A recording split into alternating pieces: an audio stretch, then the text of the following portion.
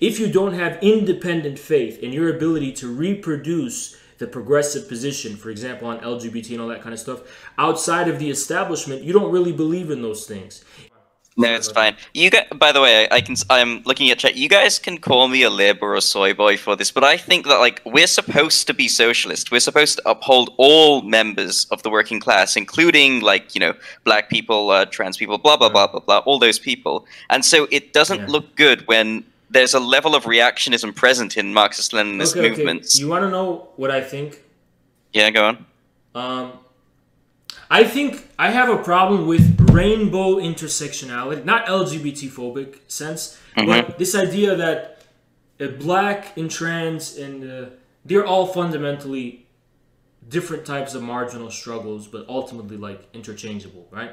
Yeah. I have a problem with that because there are some things about these struggles more fundamental than the others.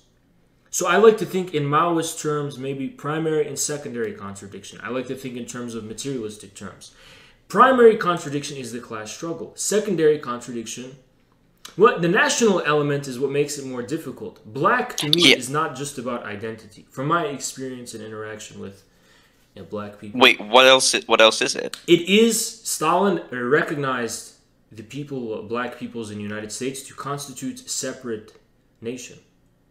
No, why? Why would you want that? Because black people in America have a qualitatively different history, different culture, and different traditions than white America.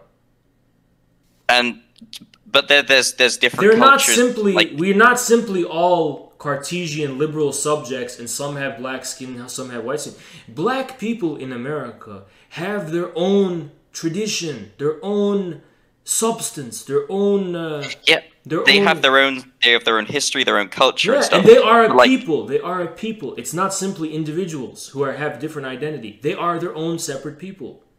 And so you don't think they could coexist? You think No, they can. But my view is that, for example, Jimmy Dore, more progressives, who are not all white, they're not all white, but they are coming from mainstream American polity, must ally themselves with anti-establishment forces from the black community. And they do exist, who independently represent their own black community, and you create a concrete alliance. Concrete alliance based on mutual dialogue, mutual respect, mutual building. This is the issue with Bernie's movement. Lots of people will disagree with me about this. It's okay. We can disagree about it.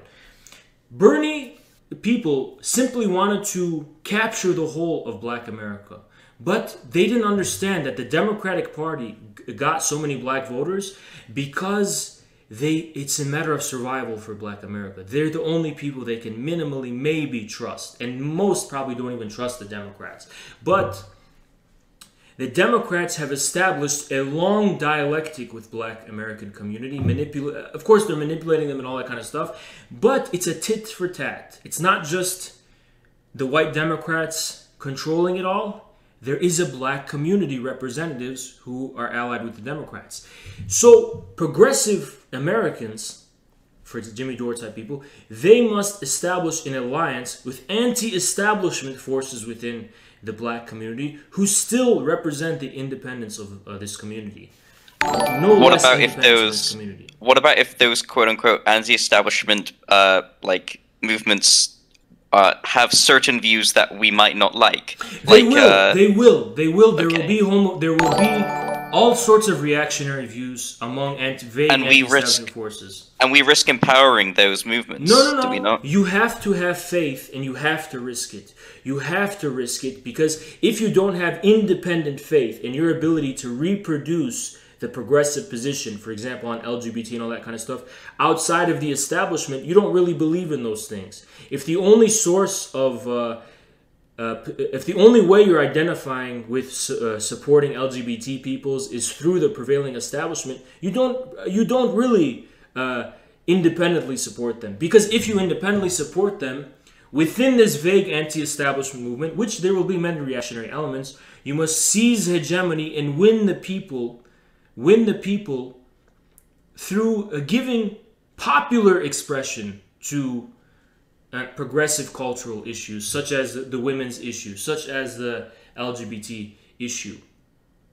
I understand there's always a level of risk with revolution and trying to change like the government and everything, but Like the Bolsheviks, the Bolsheviks were the Bolsheviks, the majority. They represented the big Russian peoples. Of course, well, I mean, they lost the one election they had. The Mensheviks went out. Yes, because they were allied with the left socialist revolutionaries. So combined with the left socialist revolutionaries who got the peasant support, they won the majority. The Bolsheviks had the majority of the urban proletariat, and they were allied with the left socialist revolutionaries. So they were justified in their coup. Like, it wasn't a coup. It wasn't a coup. I don't want to get into. Wasn't a coup? No, it was a revolution. They had the majority of the people on their side. Well, like, was what happened to the Mensheviks? Like, how do you justify that? Like, the Mensheviks sided with the liberal bourgeoisie. They said the Mensheviks were Western chauvinists. The Mensheviks said the Russian people are too backward and they're not civilized enough to have socialism. The Bolsheviks said, no, we believe in the Russian people. You can say they're backward and all this kind of stuff. We still have faith in these people. We believe in these people. That's why the Bolsheviks seized power. The Mensheviks, dustbin of history.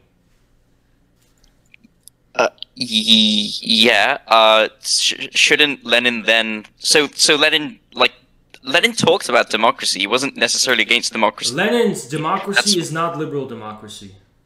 Yeah, I agree. There's a term like democratic centralism or something like that, where you essentially allow like a broad range of socialist movements, but like you don't allow capitalist movements to like be permissible. It's a whole. I didn't want to get into this discussion. All I wanted to say was that we can maybe, if you want, if you really want to go down that path. But I don't know how I'm not educated in that. But like, all I want to say is that in the Red Army there was peasants fighting, and those peasants were with the Bolsheviks. But on a personal level, they probably had all sorts of, from a modern perspective, backward views, you know. But fundamentally, it's not what counts, because the real fundamental struggle, you know, that's my problem with intersectionality. Some struggles are more fundamental than others. Not simply more important, but just more objectively more fundamental. More fundamental. First, you secure this fundamental struggle. Only on this new basis can you look. Any cultural struggle that is waged from the establishment, it doesn't matter. It's completely opportunistic. Whereas, but like from the anti-establishment, there can be reactionaries in the anti-establishment position, but fundamentally, they're not fundamentally counter-revolutionary or something. They just need more time or something, right? If you're from the establishment and you're trying to crucify the people because they're not politically correct enough, you don't need more time. You are objectively the enemy of the people. But if ordinary people have reactionary views and they're anti-establishment, they just need more time and they need more dialogue and whatever. But fundamentally, they're the popular position. And so you must risk allying with reactionary movements to overthrow the liberal order and then win out against those reactionary movements after that. Essentially, is what you're saying. Not necessarily as a movement, but yes, an internal cultural struggle. And we don't know what that cultural struggle will be, by the way. We know we are for the women's equality. We are for the dignity of the LGBT peoples. But it will take including trans people. Yeah, right? Of course. And it will take a form of expression radically unfamiliar to us, because it will come from the soil of the people. Okay. And so you will form a quote-unquote government of action which will allow things like LGBT rights and everything, right? And then within that government of action, it will secure the dignity and humanity of this sexual minorities you're talking about.